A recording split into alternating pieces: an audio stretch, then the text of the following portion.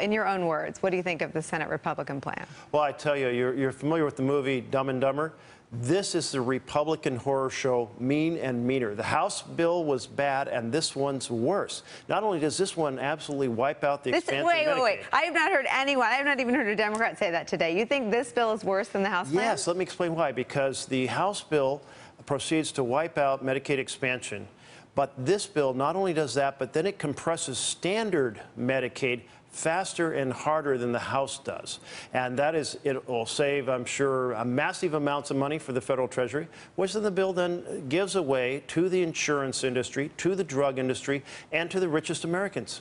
Are you able to concede, though, because I know even President Obama during the transition spoke privately with the president and was able to acknowledge that there were room for some tweaks. I mean, do you think there is a missed opportunity on the table in Washington for Democrats and Republicans to have made some fixes, some things to have made Obamacare more sustainable? Would you have been open to any changes or improvements to Obamacare? Oh, absolutely. For example, for an insurance company to go into a new market, it has to have reinsurance. The Republicans dismantled that. And the reason you have to be reinsured is in your first year or two, you may have a disproportionate share of really sick people.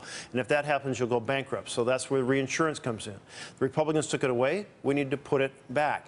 Cost sharing needs to be locked down as an absolute responsibility of the administration to do cost sharing. Because the president is not willing to commit to doing it, we have. But how about Obama's? I mean, are you saying that Obamacare in its current form was perfect and there was no room for improvement? Not at all. Realize the exchange was the Republican plan. I would prefer to see a single-payer Medicare for all. So you didn't think Obamacare went far enough? Did not go far enough. It needed to have a public option, so you had true competition. We added a public option to our workers' compensation plan in Oregon. It cut the cost in half. Rhode Island copied Oregon. Cut the cost in Rhode Island in half. We should have had a public option at least. But I also think the complexity of the healthcare system, it creates so much stress. Is it Medicaid? Is it Medicare? You're on exchange, you're off exchange, it's workers' comp, so on and so forth. People always. The people that need it most understand it the least. I want to ask you about the politics of this. Are you privately rooting for Mitch McConnell's bill to pass and then to be able to run against Republicans for being part of that? Or are you hoping that it fails? Oh, it must not pass. In Oregon, this was 400,000 people who will lose health care just with Medicaid expansion. And in addition, the fact that uncompensated care will increase so much means our health care clinics and our hospitals will be in big trouble. So it hurts everyone. Then you have the pregnancy tax, and you have the age tax that's inherent in this, and then you have the pre-existing conditions. And by the way, Republicans say it doesn't affect pre-existing conditions. It absolutely does, and I'd be happy to explain that. Let me ask you if you agree with John Boehner, who said that basically in American history there's never been an example of taking away a federal entitlement, that once it's given to people, the politics of then taking it from them, especially something like health care that affects people's kids and their families and their lives.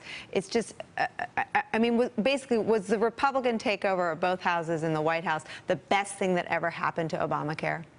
Made it more popular? Well, I don't know if it made it more popular, but I can tell you that 8 years ago, when I was I wasn't campaigning, I was already in office, and I'm out in rural Oregon, and people are coming out and they're saying, "Why are you supporting this socialist takeover by a foreign-born president?" Very unpopular in 2010. And now I'm going to those same counties. Last weekend, I went to 4 conservative counties. I lost some of those counties by more than 50% in my reelection, and at every one of those counties, people were coming out saying, "Please save our insurance." 1 out of 3 people in rural Oregon is on Oregon health plans. Sure. And they're getting the peace of mind that if their loved one gets sick, they'll get the care they need. Hey there, I'm Chris Hayes from MSNBC. Thanks for watching MSNBC on YouTube. If you want to keep up to date with the videos we're putting out, you can click subscribe just below me, or click over on this list to see lots of other great videos.